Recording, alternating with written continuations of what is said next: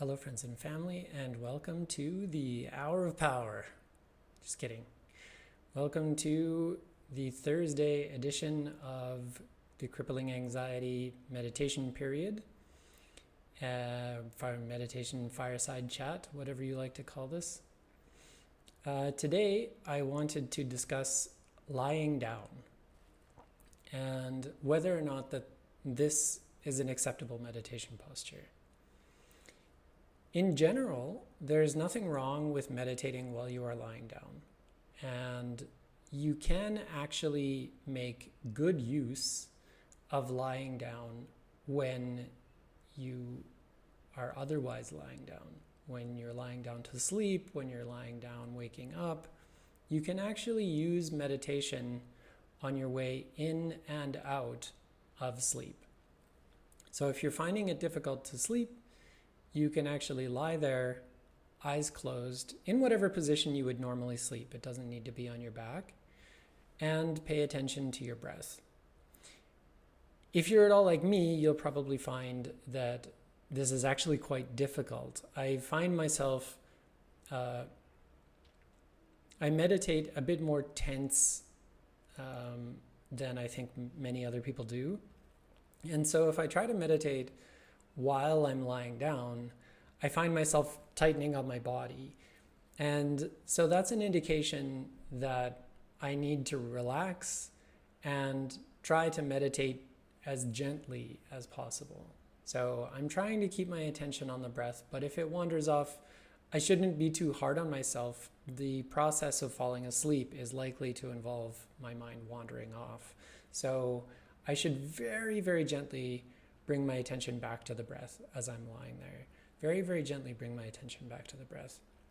And then if your attention is remaining with the breath for longer periods of time, that's good. And sometimes the mind-body complex simply doesn't want to sleep when it's time to sleep. And if you can lie there and meditate effectively, in many cases, that's as good as getting a good night's sleep, even if you're meditating for half the night or sometimes even the whole night.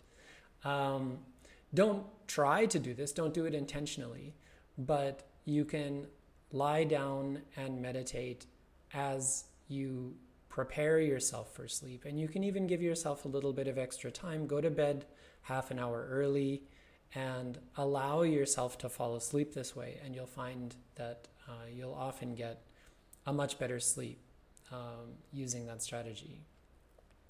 On the other hand, your 10 minutes in the morning and 10 minutes in the evening of Anapan meditation, or 1 hour in the morning, 1 hour in the evening of Vipassana meditation, I strongly recommend doing those meditation periods sitting down. It's not my personal recommendation. I'm simply proxying this recommendation. But in my experience, I've found that if I do try to lie down and meditate, often if I'm exhausted in the morning, I think, I'll just rest my body and lie down and meditate. I don't meditate. I just sleep an extra hour and end up waking up late. Again, because it's sleep that's induced from meditation, it's often quite restful sleep, so that's good, but it isn't meditation. And outside of this risk of falling asleep during your regular meditation period, there's a certain alertness that sitting up straight gives you.